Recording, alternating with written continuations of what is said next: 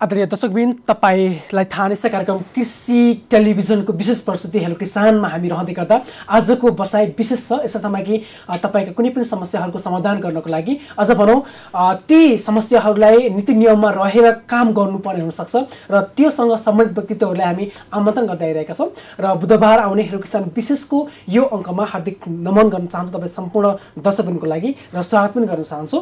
र आज हामी विशेष गरी तपाईँका समस्याहरूलाई नजिकबाट निहाल्ने प्रयास गरिरहेका छौँ। यसर्थमा कि तपाईँ यो समयमा के कस्ता समस्याका बावजुद अगाडि बढिरहनु भएको छ र ती समस्याहरूलाई टिपोर गर्दै अगाडि बढेको सरकारको नजिकको निकाय राष्ट्रिय किसान आयोगसँग सम्बन्धित रहेर हामी कुराकानी गरिरहेका छौँ।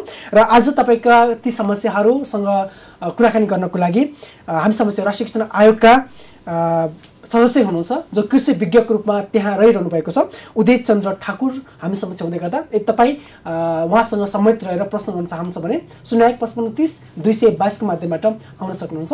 यो विषयमा हार्दिक स्वागत गर्न चाहन्छु उदय सरलाई। धन्यवाद। लामो समयको अन्तराल पश्चात पुनः हामी भेट भएका छौँ। कसरी व्यतीत भइरहेका छन् पछिल्ला दिनहरू सर? पछिल्ला दिनमा हामी वास्तवमा किसानकै समस्याहरूलाई सम्बन्धित निकायमा पुर्याउनमा चाहिँ बढी केन्द्रित नै रहिआएका छौँ र केही समस्याहरू त अब किसानको अपार छन् वास्तवमा अहिलेको वास्तविक हेर्ने हो भने, तर त्यो समस्या मध्ये पनि प्रायोरिटी गरेर कुनलाई चाहिँ सम्बोधन गर्दाखेरि राम्रो हुन्छ भनेर हामीले सल्लाह सुझाव सम्बन्धित निकायमा र हाम्रो मुख्यतयासँग मुख्य सरोकार राख्ने कृषि पशुपन्छी विकास मन्त्रालय माननीय मन्त्रीज्यू समक्ष पनि यो विषय वस्तुहरूलाई चाहिँ हामीले जाहेर गर्ने चाहिँ प्रयास गरेका छौँ। यो बिचमा एउटा छोटो जानकारीमूलक क्लिप राख्न चाहन्छु। तत्पश्चात तपाईँ 01530-222 को माध्यमबाट आजको यो हेलो किसान विशेषको बसाइमा तपाईँका समस्याहरू लिएर आउन सक्नुहुन्छ। विशेष गरी राष्ट्रिय किसान आयोगले गरिरहेका गतिविधिहरूसँग तपाईँ जानकार हुनुहुन्छ भने आउँदा उत्तम हुन्छ। एउटा छोटो क्लिप यति बेला कार्यक्रम हेलो किसान विशेषमा।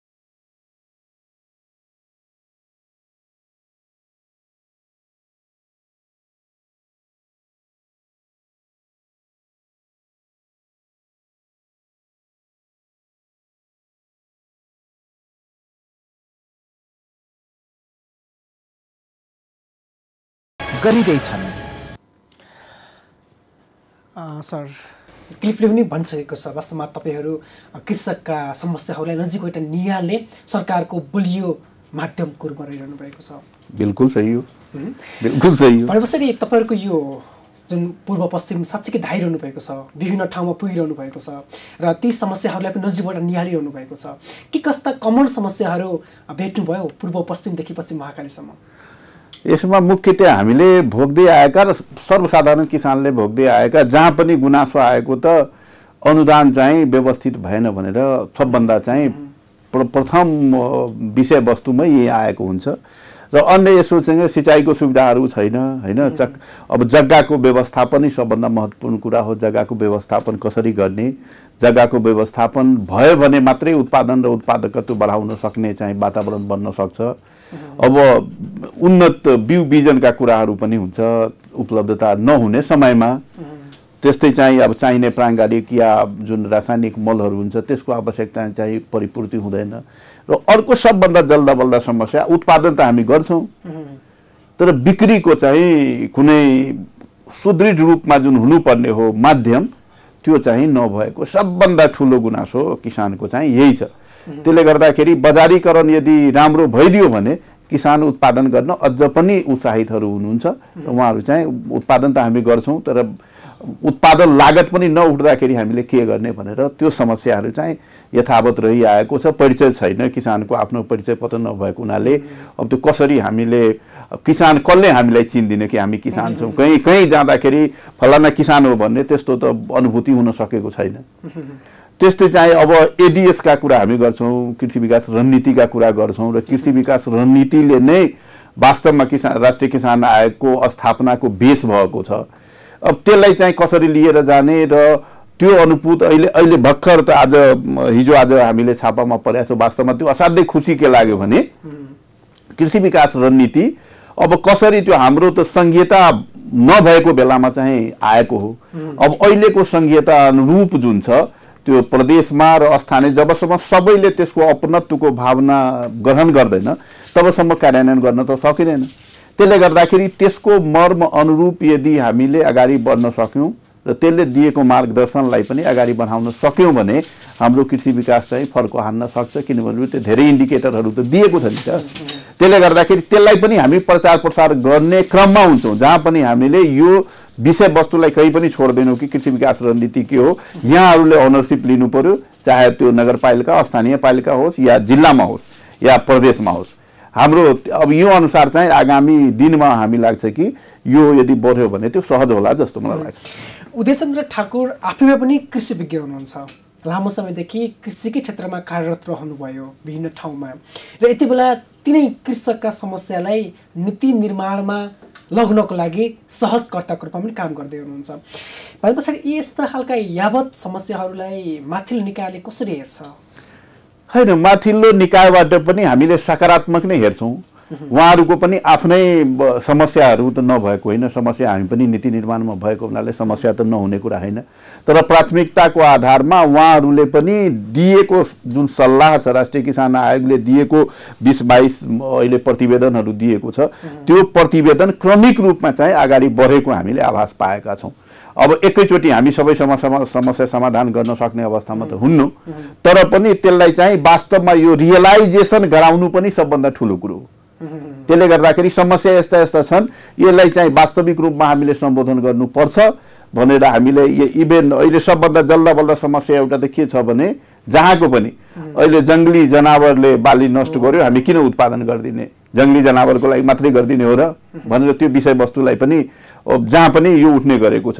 अब त्यसलाई सम्बोधन गर्ने क्रममा पनि हामी वन वातावरण मन्त्रालयमा लेखेर पठाएर अहिले खुसी के लाग्यो भने अस्ति वन वातावरण मन्त्रालयका सहसचिवजीले नै आफै प्रेजेन्टेसन गर्नुभयो त्यो अस्ति केन्द्रीय कार्यक्रममा, जसले गर्दाखेरि उहाँहरू पनि प्रयासरत हुनुहुन्छ र केही वस्तुलाई चाहिँ अहिले नै हामीले कारबाही गर्न सक्ने या चाहिँ त्यसलाई चाहिँ समात्न सक्ने जस्तो प्रावधानहरू र क्रमिक रूपमा अरूमा पनि कसरी व्यवस्थापन गर्ने भने उहाँहरू पनि अलिकति गम्भीर हुनुभएको छ। त्यसले गर्दाखेरि यो त यसलाई हामीले सकारात्मक नै मान्नुपर्ने हुन्छ।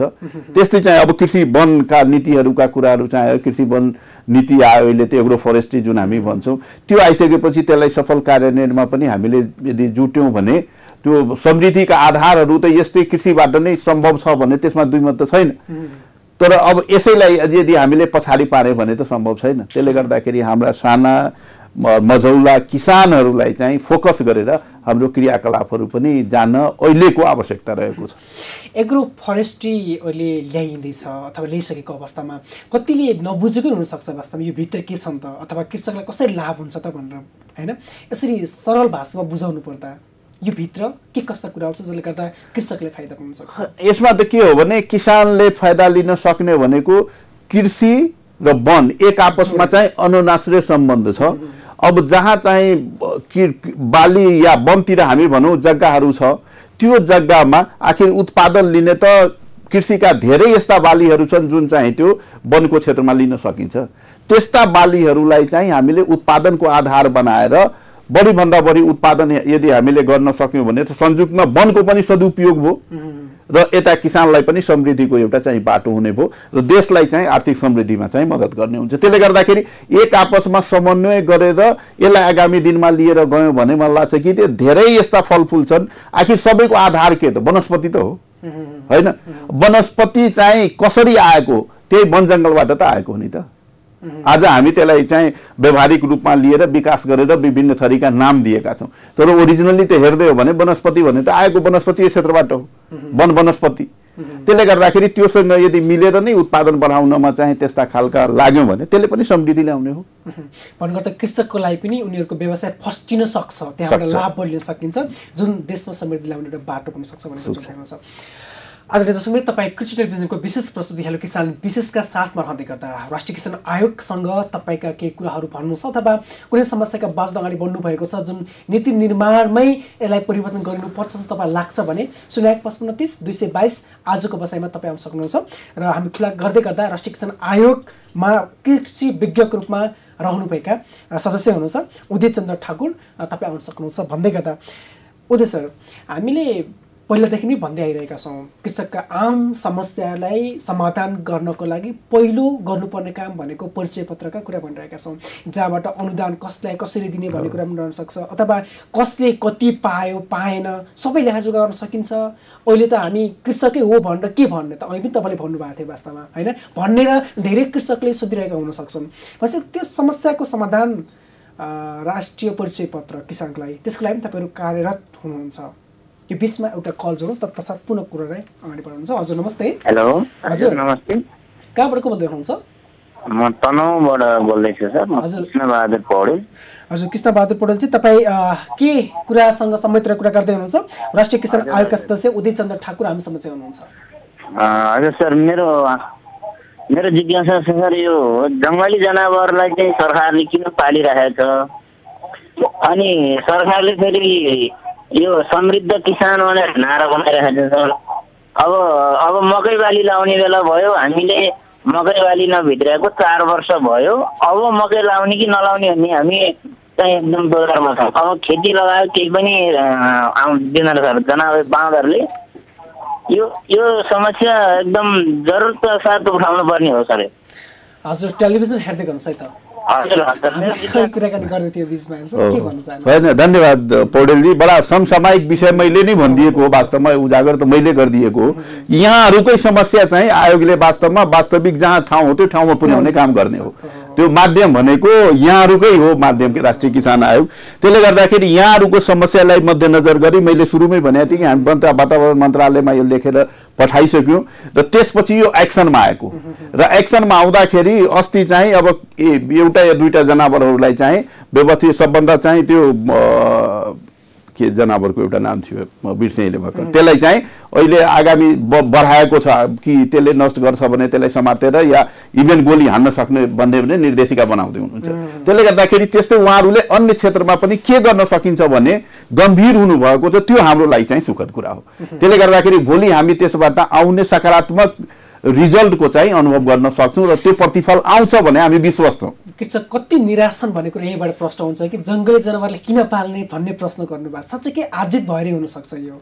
यसको महत्त्व त बेग्लै छ सबैलाई मार्नुपर्छ भनेको त होइन होइन व्यवस्थापन गर्दै जानुपर्छ तर कसरी हामीले लगाएको कृषि उपज जोगिन्छ भन्नेमा उहाँहरू केन्द्रित हुनुहुन्छ तपाईँहरूले पनि त्यसको लागि पहल गरे पश्चात मन्त्रालयबाट कार्यक्रम अगाडि बढेको भनेको जुन सही होइन यसमा त कस्तो छ भने अहिले त वनका साथीहरूले पनि उहाँहरूले पनि रिकमेन्ड गर्नुभएको छ या कृषिका साथीहरूले पनि हामीले अलिकति जोगिनलाई चाहिँ बालीलाई पनि विविधीकरण गर्नु पर्यो बालीलाई पनि कुनबाट चाहिँ त्यो विकर्षणमा जान्छ बाँदर चाहिँ कुनबाट विकर्षणमा जान्छ त्यो वरिपरि लगाउँदाखेरि पनि केही न केही सफलता हासिल भएको छ त्यसले गर्दाखेरि अब यो विषयवस्तु वास्तवमा हामीले चाहिँ जैविक विविधता भनेको त त्यही हो नि विविधता भनेको त हामीले पनि बाँच्ने अधिकार छ भने जानवरलाई पनि बाँच्ने अधिकार छ बाँच्न त दुवैको छ तर एक आपसमा चाहिँ कन्फ्लिक्ट नगरिकन बाँच्नु पर्यो त्यो हो त्यसरी चाहिँ हामीले आगामी दिनमा मलाई लाग्छ कि अब गम्भीर भएपछि उहाँहरूले पनि केही न केही निकास त आउँछ नि त हजुर बीचमा हामी सबैसँग कोही हुनुहुन्छ हजुर नमस्ते हजुर नमस्कार हजुर कहाँबाट को बोल्दै हुनुहुन्छ म भोजराज नेपाली भक्तपुरबाट भोजराजजी भक्तपुरबाट धेरै कल गरिरहनुहुन्छ हजुर आज के तपाईँको गुनासो थियो हामी समस्या जोडिनु हुनुहुन्छ राष्ट्रिय किसान आयोगका सदस्य उदय चन्द्र ठाकुर हामी समस्या हुनुहुन्छ हजुर नमस्कार नमस्कार नमस्कार हामी एउटा यो हामी जस्तै किसानीहरू धेरैजना हुनुहुन्छ यो भाडामा लिएर खेती गर्ने योग्यलाई अर्काको खेती काम गरेकालाई आफ्नै भएको भए त आफैले गरिहाल्छन्। सुकुम्बासी जस्तै हुन्छन् किसानीहरू।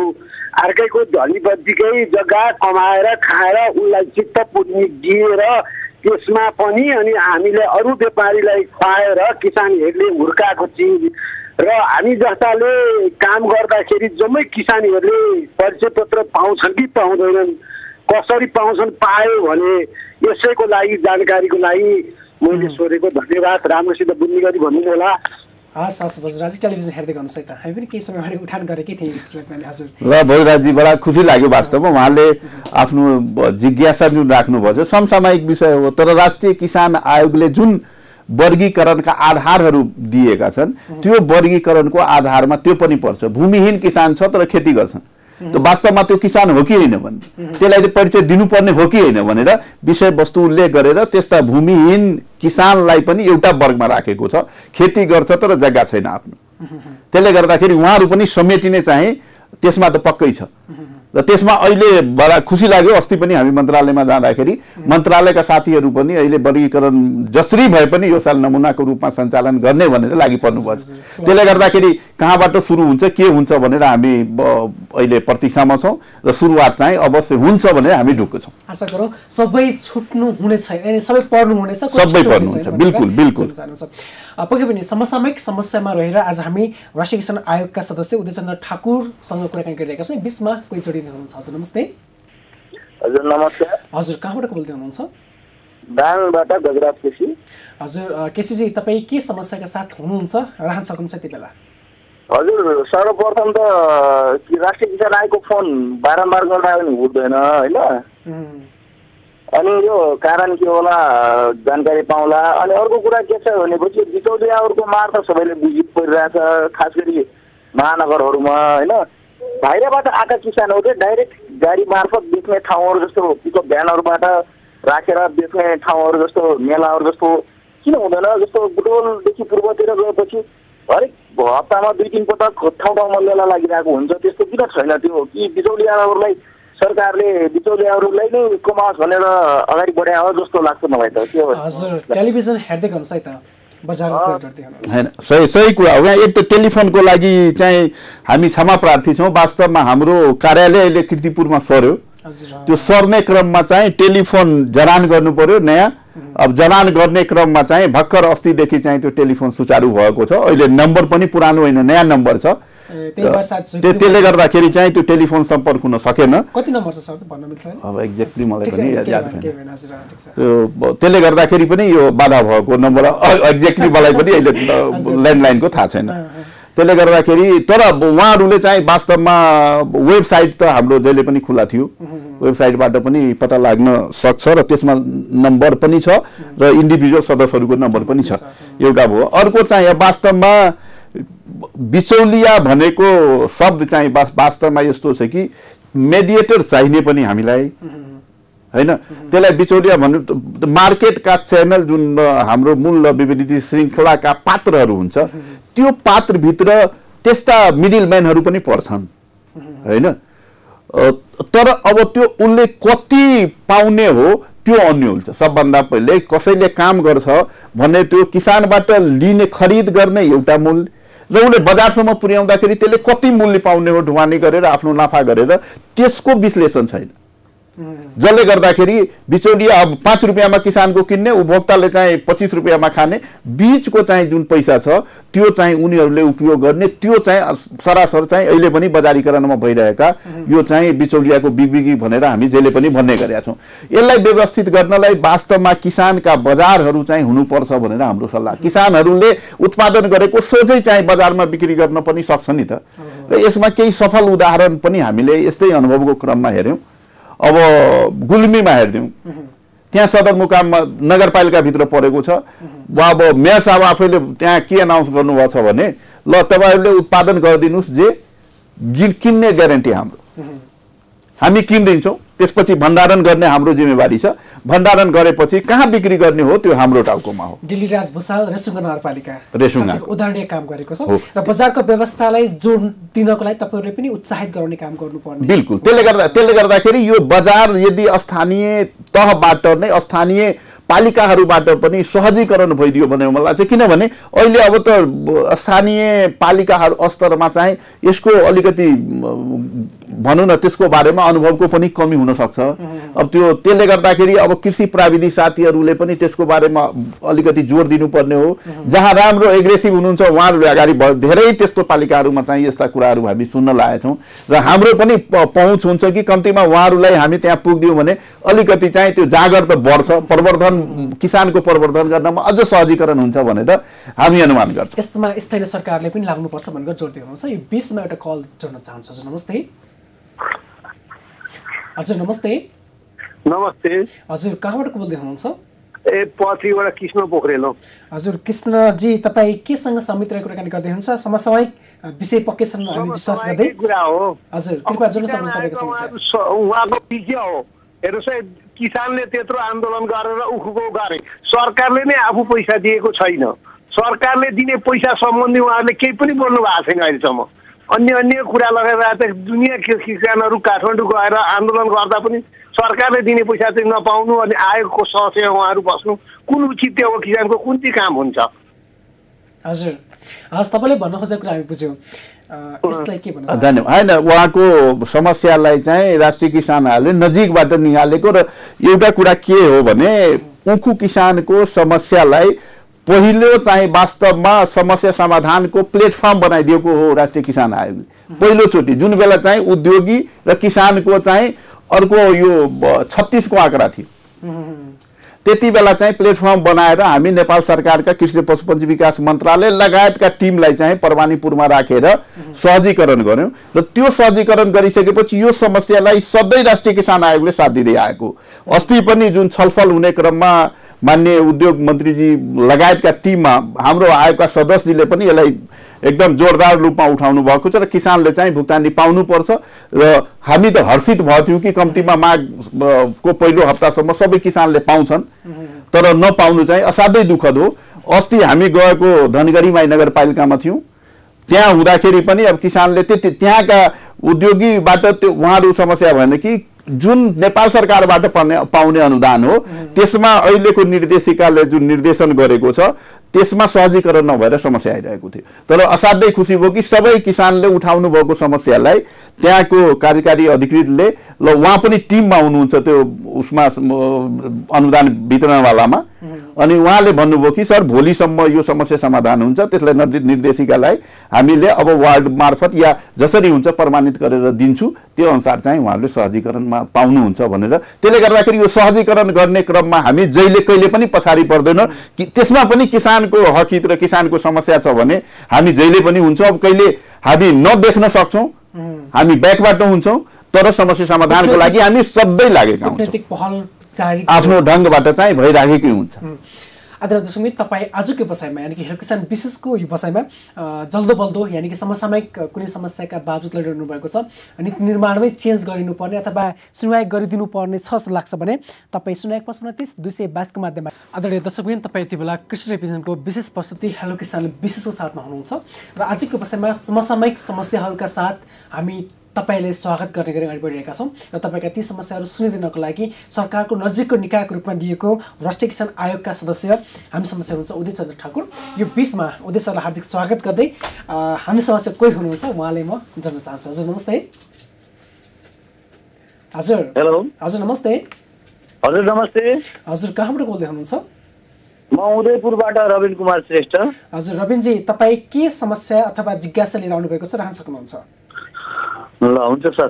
हेलो सर नमस्ते। नमस्ते। नमस्ते हजुर, म उदयपुरबाट रविन कुमार श्रेष्ठ।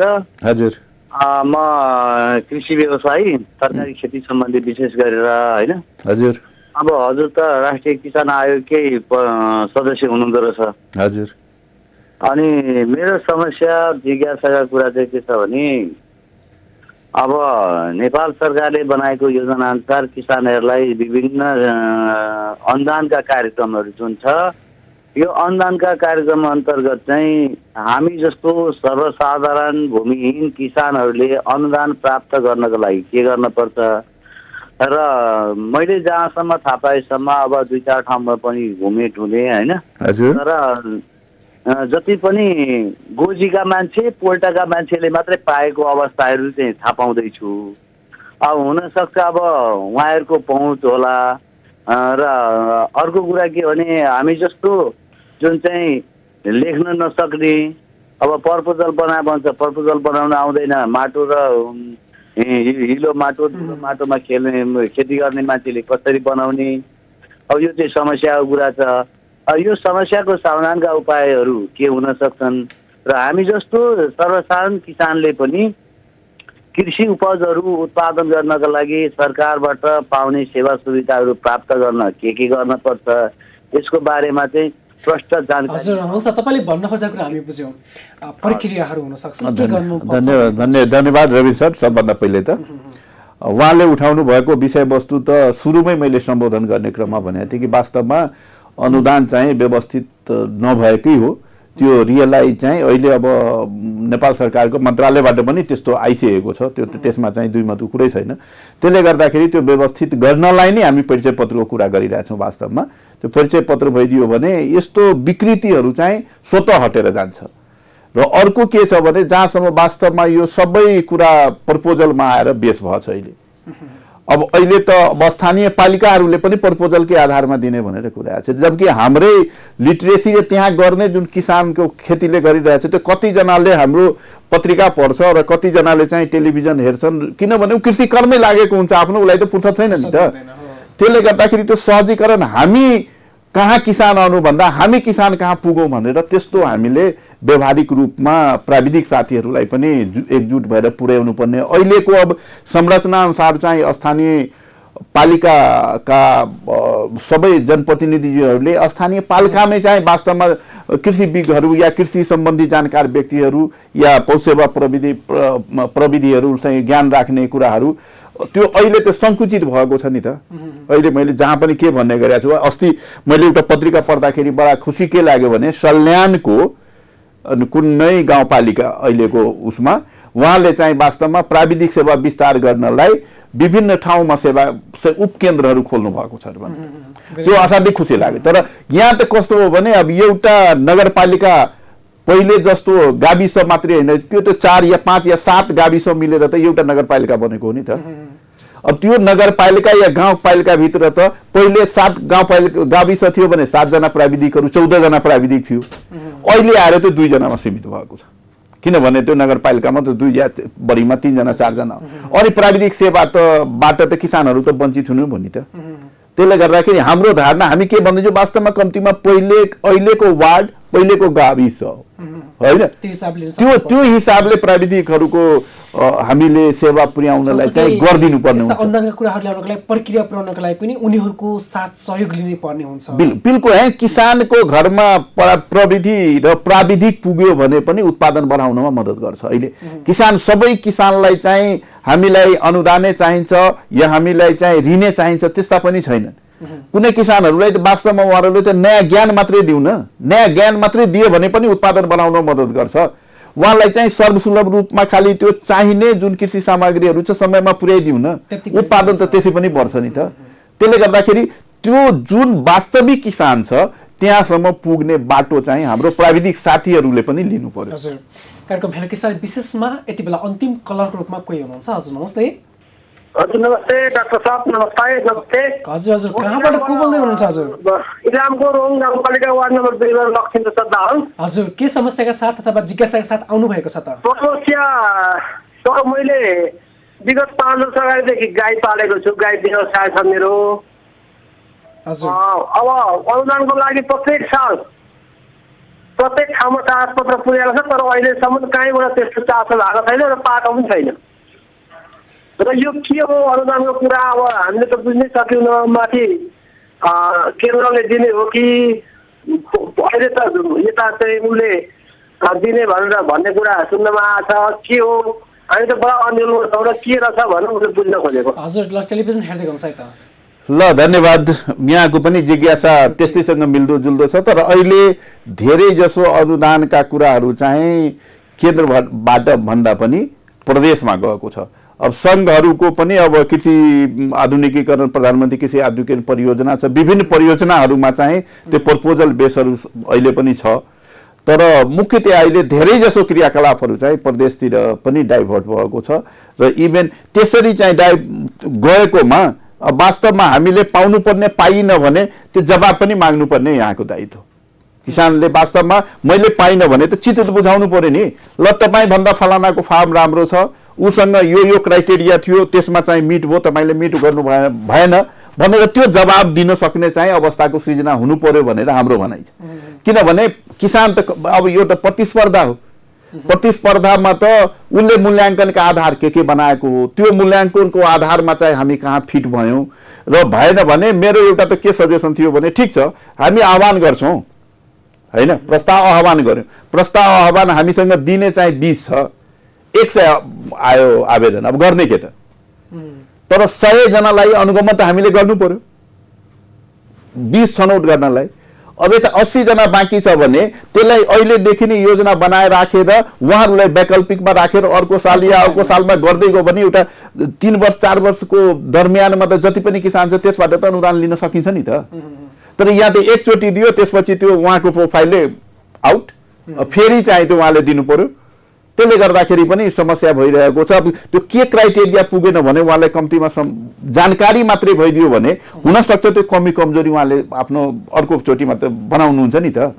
लेख्न सबैलाई प्रपोजल लेख्न त आउँदैन, कुन किसानले चाहिँ प्रपोजल लेखेर, सर्वसाधारण जसले खेती गर्छ उसले चाहिँ प्रपोजल लेख्न कहीँ जानु पर्यो, त्यो प्रपोजल लेख्नेवालालाई दिनु पर्यो फेरि पैसा, त्यो उसलाई पारिश्रमिक त दिनु पर्यो नि त, त्यो मिलाइदिनु सेटिङ गरेर दिनु पर्ला हैन। त्यहाँ पुरा सेटिङको त अलग कुरा होला, त्यो त थाहा पनि, तर त्यहाँ पुर्याएर नपाएपछि त कस्तो पीडा होला, त्यो पैसा पनि गयो आफ्नो, आखिर त उत्पादन बिक्री गरेर न त्यहाँ पैसा दिएको हो। उदय सर एउटा कुरा कति राम्रो जोड्नु भयो, जस्तो एकपटक दिइसके पछाडि त्यसलाई राखेर नफाल्ने हैन, अर्को टाइममा त्यो पाउन सक्ने छ भने त्यसलाई दिन सकिन्थ्यो, फेरि त्यही कृषकले त्यही प्रपोजल 2-3 पटक किन दिनु पर्यो हैन। यसलाई हामी कुनै यस्तो कानुनी रूपमा लगाउन सक्ने अवस्था अथवा के हुन सक्ला? अनि यसमा त हामी सल्लाह त दिने गरेका छौँ वास्तवमा। जस्तो अहिले स्थानीय पालिकाहरूमा पनि आउँदाखेरि तपाईँले आखिर स्थानीय पालिकामा त को किसान कस्तो भनेर त बाहिर प्रदेशवालाको आउन जान गाह्रो हो, उहाँहरू त एक एक किसानलाई चिन्न सक्नु पर्यो नि त, अब आफ्नै ठाउँको।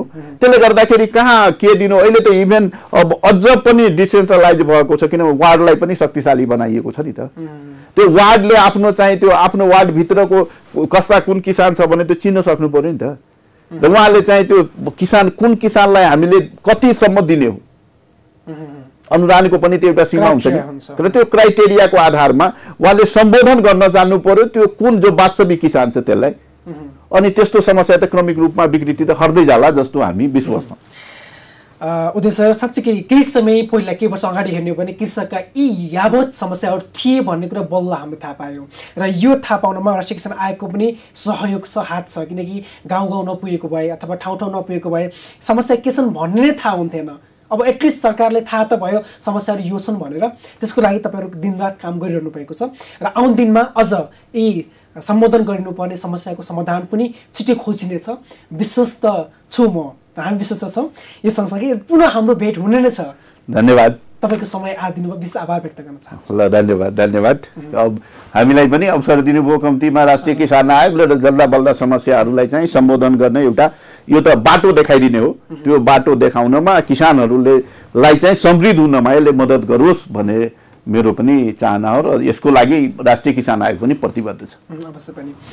आदरणीय दर्शक पनि साँच्चै हामी काम गर्दै अगाडि बढ्दै गर्दा, अझ भनौँ विशेष गरी पशुपालन तथा खेतीपाती गर्दै गर्दा नेपाल सरकारले पनि धेरै महत्त्व दिइरहेको छ कृषिलाई भनेपछि हामी त्यही महत्त्व बोकेको ठाउँमा अगाडि बढिरहेका छौँ, त्यही व्यवसाय अँगालिरहेका छौँ भने त्यो भित्र हामीले गर्नुपर्ने विभिन्न काम हुन सक्छन्। त्यसका बावजुद विभिन्न समस्याका बावजुद अगाडि बढ्ने क्रममा रहँदै गर्दा सरकारले नदिएको भन्दै गर्दा दिएका कुराहरूको पनि हामीलाई ज्ञान छैन भने जानकार प्राप्त हुनुपर्दछ।